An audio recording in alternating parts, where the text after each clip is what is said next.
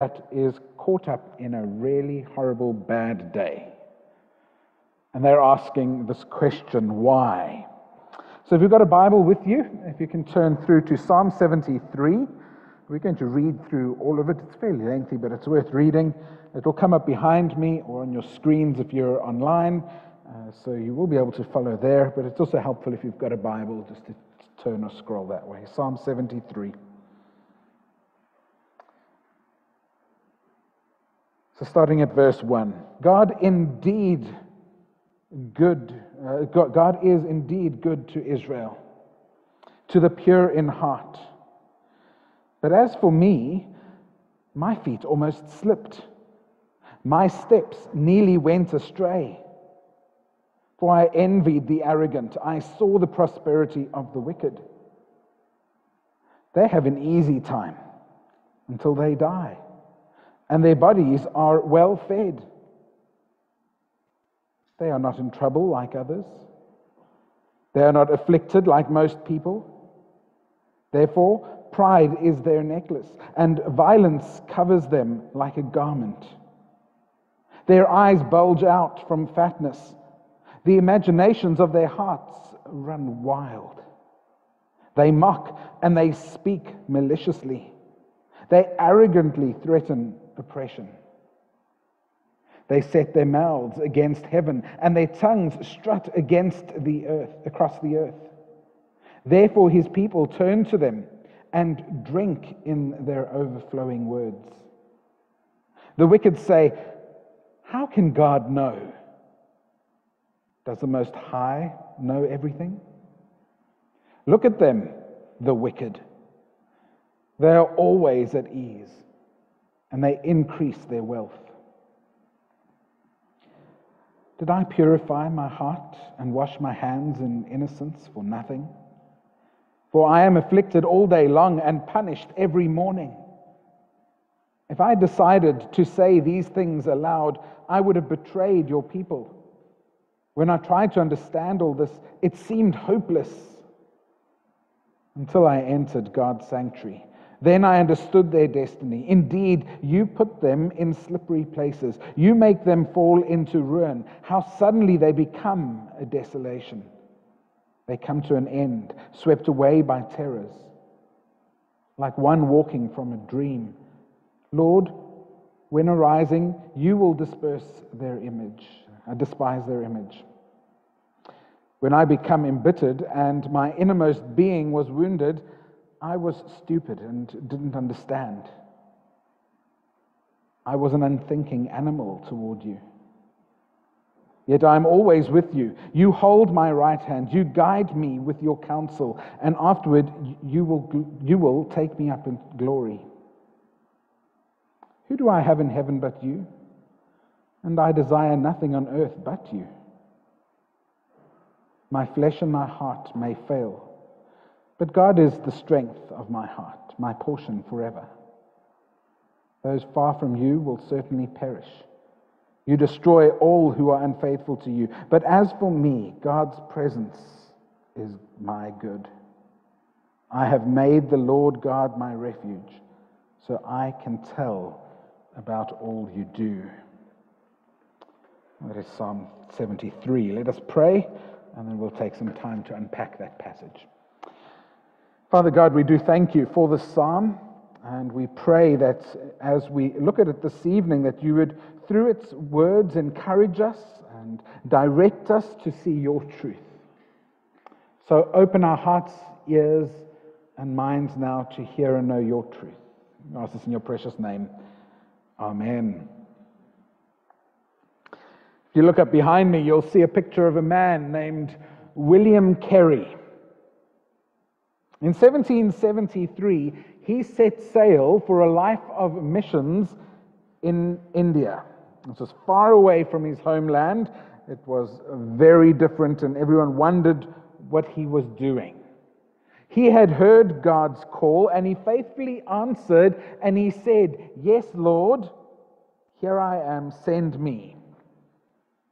But from the very beginning of his ministry, he was plagued with difficulty. At first, his wife refused to go with him. It was only as the ship was due to set sail that she changed her mind and joined. Well, upon arrival, Carrie discovered that the person that had oversight of all of the finances that the mission organization had given them was very unwise with it, and they had nothing left. Very poor way to start this ministry. Well, with no way of getting more money and not wanting to be an additional burden to the mission that sent him, Carrie decided that he would do whatever he could to make sure that he could provide for himself and his family. He planted gardens with which to provide food. Sadly, his 5-year-old son took ill, and he died. Well, Carrie was unable to find anyone that would or could make a coffin, so he was forced to make his child a coffin. He was unable to find anyone that would or could help him carry the coffin or bury his little one, and so he did it. He faced extreme opposition from the Dutch East India Corporation. Later, his wife took ill, and she died. Even later on, the building which contained all the work of translating the Bible that he had been doing burnt down, and with it burnt away many years of hard work.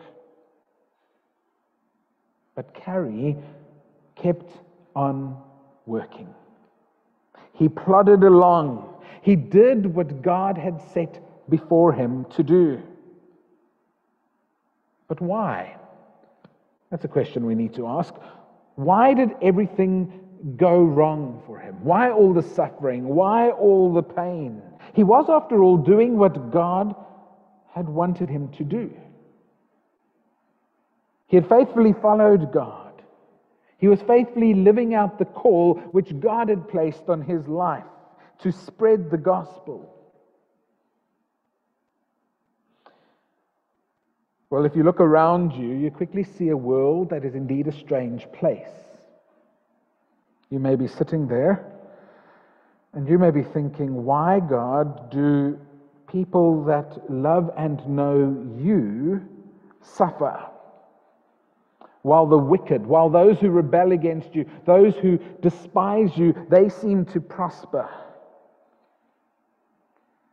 Well, if you ask yourself that question, you find yourself in the company of many faithful followers of God who at different times have asked the question, but why, God? And Psalm 73 is one of those moments when the author of the psalm says, God, why? He asks, is it worth it? So as we begin this evening, we look at this question, the big why. Well, right at front here, we're told that the psalm is written by a man named Asaph. Asaph was a musician. He served within the temple. His job was to write songs and psalms in order to reflect where God's people were at, so they would remember through singing their walk and journey with God, so that all the stories, everything they needed to pass on, would be able to be recounted through song. That was his job. Well, as we look at him, we see that he seems to be troubled. Well, this psalm, as with almost all the psalms, deals with Israel, or at least Israel's stand before God, their journey with him. And here, once again, we find that Israel is not in a good place. And obviously, Asaph is caught up in all of this. And Asaph says, God, verse 1, God, Israel is pure of heart. In fact, if we read there, we see God is indeed good to Israel, to the pure of heart, so implying that they're good of heart. We are your people, he says. But why then do we look around us and we see that the other nations are prospering? Why is it that we suffer at the hands of the wicked while they get to enjoy sundowners and on the beach while they're all sitting sprawled out on their luxury mansions on the Mediterranean? Well, Asaph then describes these people to us in verse 4 to 11, and he says there that they have no struggles. Their bodies are healthy and strong. Well, that would be the case if you're able to look after yourself and provide food. They have no stress. At least it doesn't look like it. What is the deal with this, God? Says Asaph. As he lists all of this, he then goes through the faults that they have. And he says that they are filled with pride. They are caught up in violence. They do not act fairly towards one another or people around them. They only think of doing evil. They oppress others. In fact, they even claim that heaven belongs to them. And their wickedness seems to win over others as you read the psalm, who start agreeing with them. But worst of all, as we go through all of this,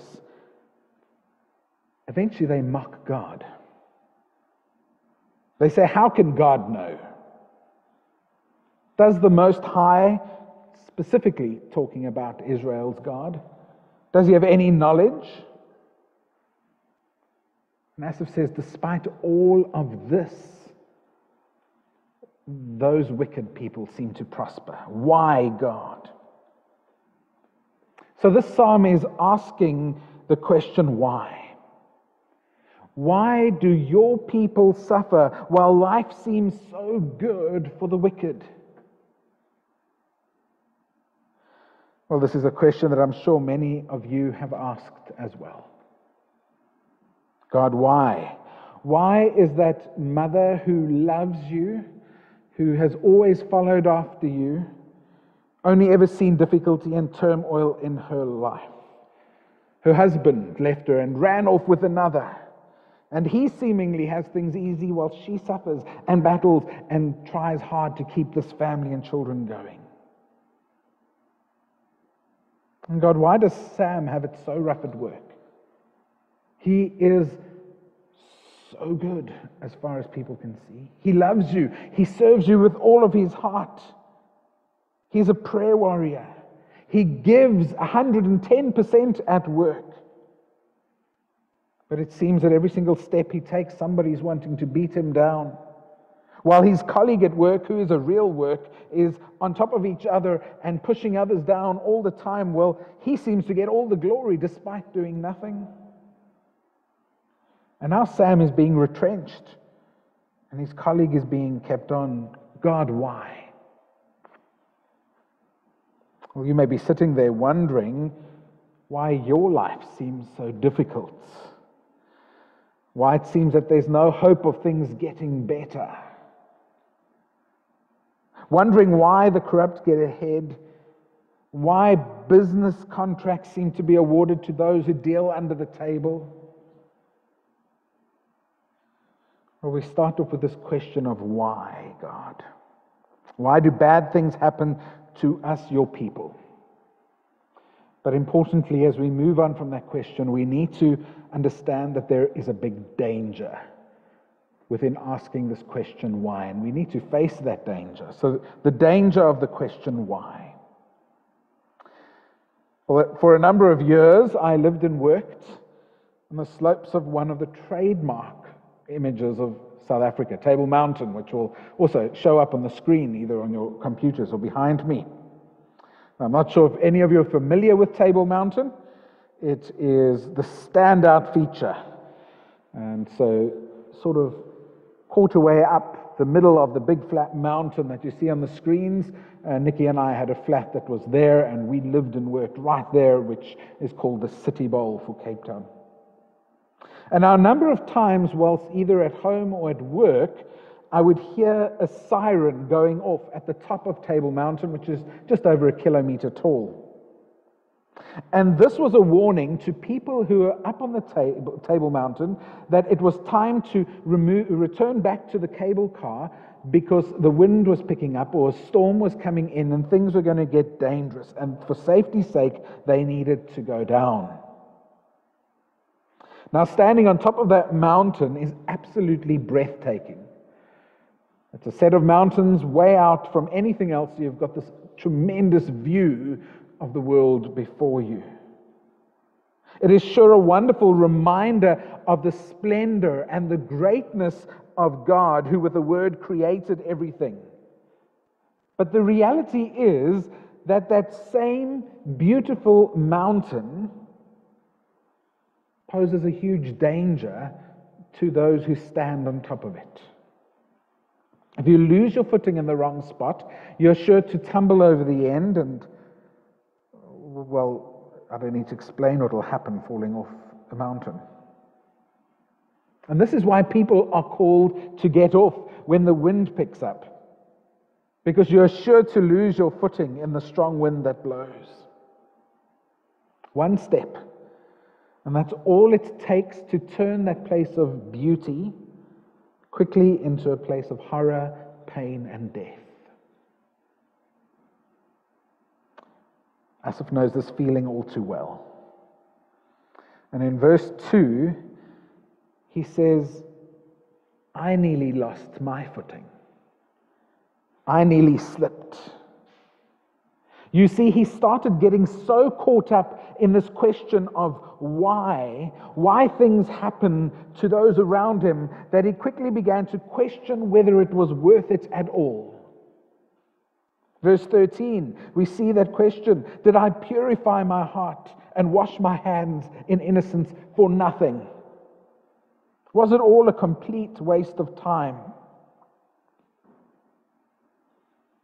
And this is the danger we face as we begin to grow envious of the prosperity of the wicked, envious of everything else around us, that we too begin to long after those things, and eventually we run off after them.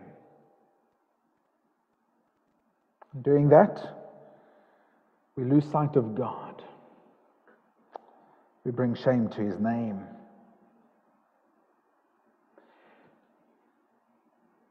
If you have children, you quickly see how easy it is for children to grow discontent with something that they receive. They can get the most spectacular gift on Christmas morning, and you bring them all through to church, and another child brings the most simple, plain toy that costs a few cents, but it is the whole world. And all of a sudden, their toy, they lose a heart for it, they're not excited for it, and when you have to pull them home, they upset. Because that is the toy that they want. They don't want this one. All of a sudden, this is tossed aside. They grow envious of that thing, and they lose the joy of what they have before them. Well, this is the danger that we face if we keep on focusing on the good things that happen to wicked people.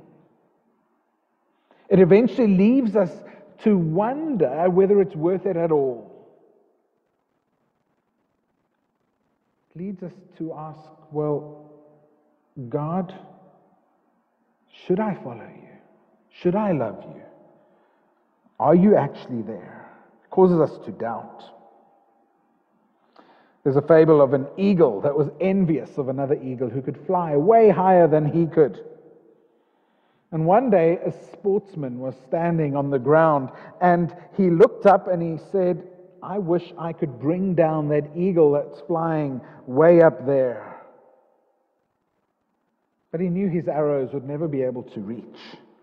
And the man said that if he had just one or two more feathers, he'd be able to shoot far enough.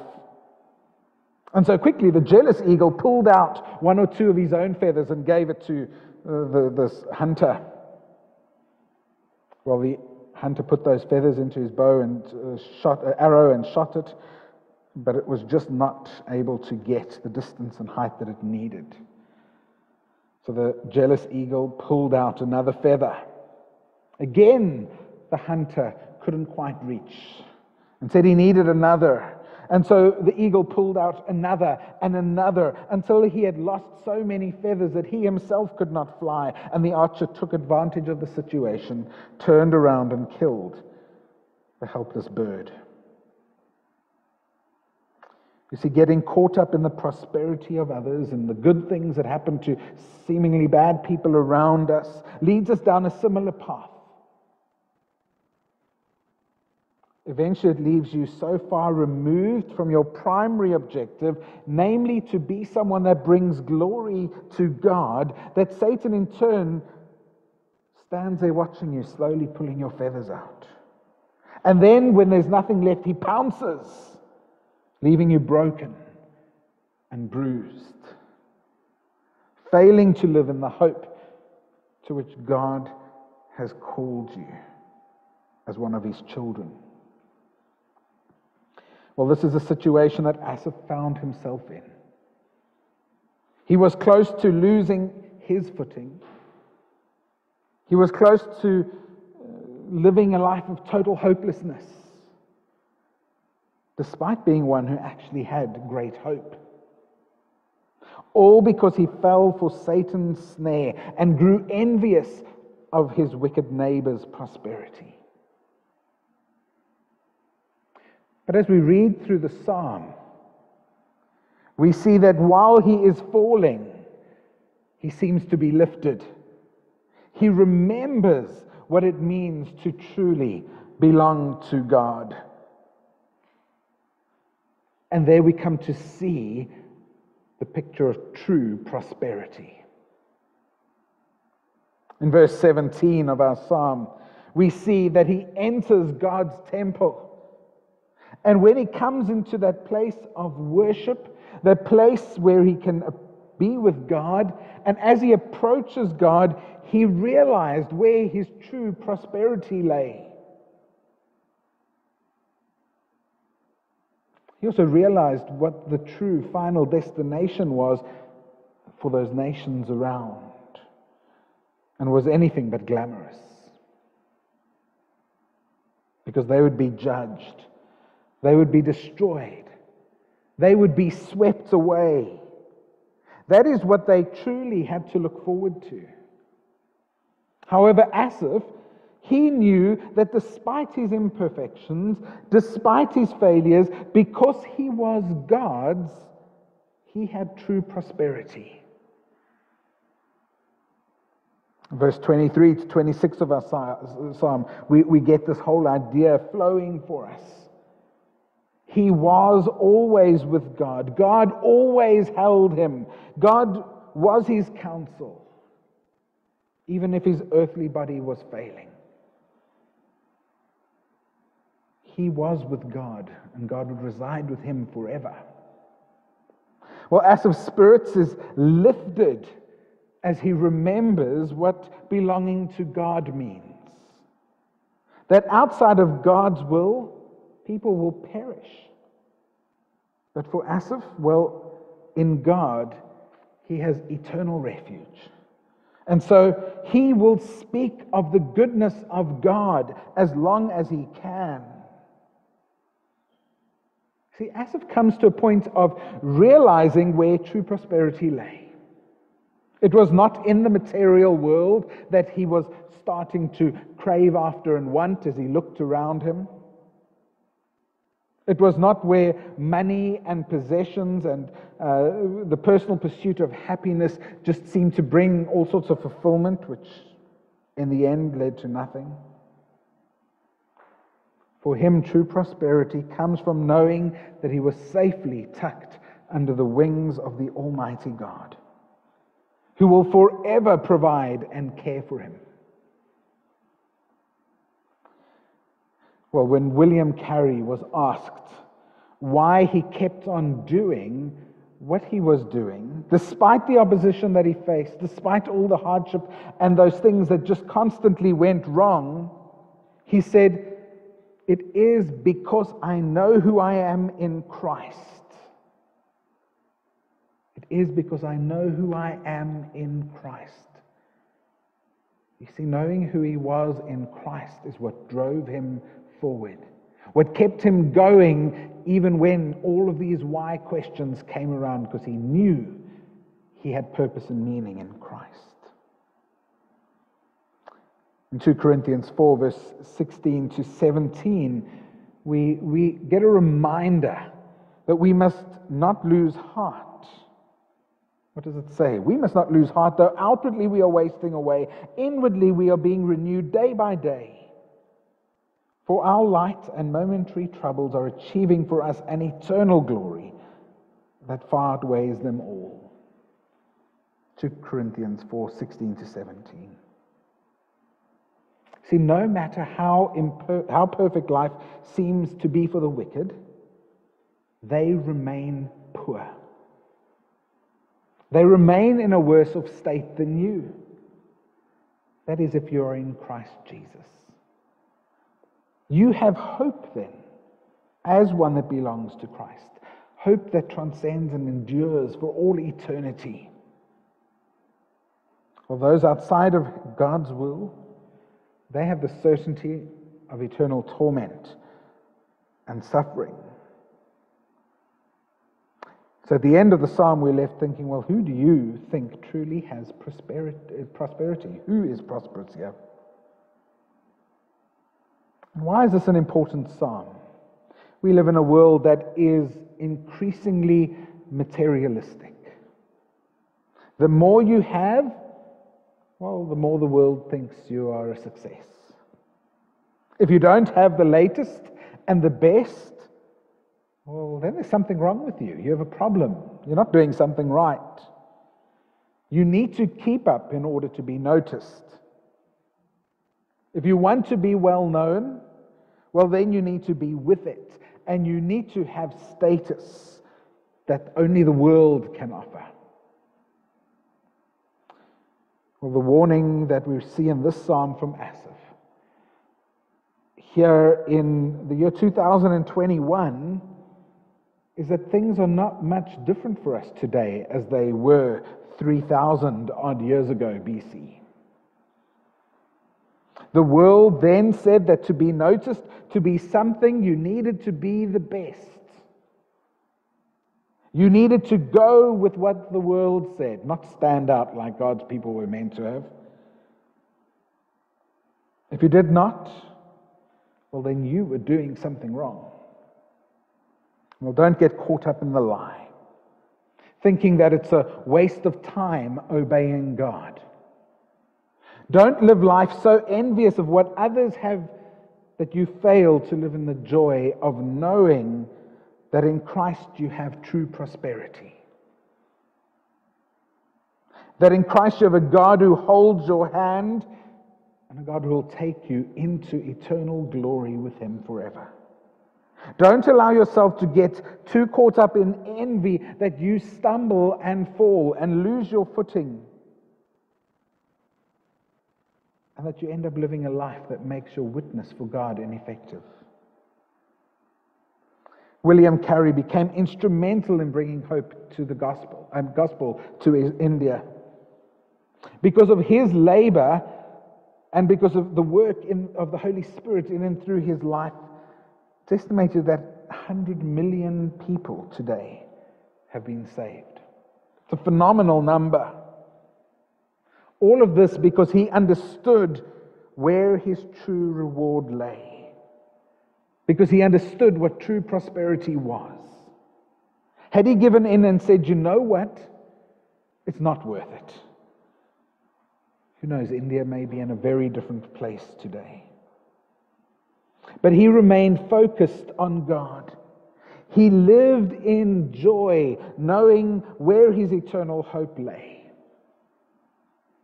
And in doing that, like Asaph, right at the end of our psalm, he could tell of all God's wonderful deeds with great credibility because he stood firm. Or will you tell of God's wonderful deeds? This is only possible if you remain focused on Him, not allowing your footing to be lost. The only way that things truly work out for good, The only way you will be truly prosperous is if you look to God. Romans 8, verse 28, all things work for the good of those who love Him. True good, true prosperity is only brought about by God, and only possible if you have faith in Him, if you submit your life to Him. True prosperity, according to the world, is one that will give you momentary pleasure and will quickly fade away because it's nothing more than a facade when it's put into the framework, that great, grand, eternal scaffolding of God's great design. Or when next you find yourself asking the big question, why? And you ask yourself, why am I battling? Why is this thing happening? When you find yourself slipping to a point of saying, well, is it all worth it? Would you remember what the world offers you? And remember that the world can offer you nothing beyond death. And remember that in Christ you have eternal hope. Hope of a glorious eternity with God. And this deserves praise. Like Asaph says at the end, it deserves your testimony of God's goodness in your life, despite the obstacles that you may face. Let us pray.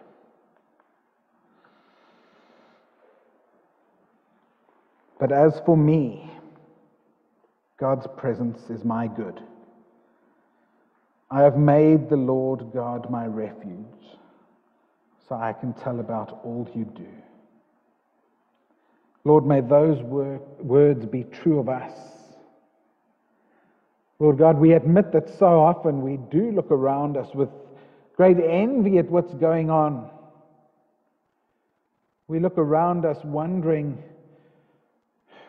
why your people who love and serve you, people who are seemingly good, at least from the things they do, why they battle, yet those who reject you don't, and they have it good. But Lord God, help us not to be so focused on the wrong part of that question. Help us to be focusing on the true reality that is there, that as yours we have a hope that lasts forever.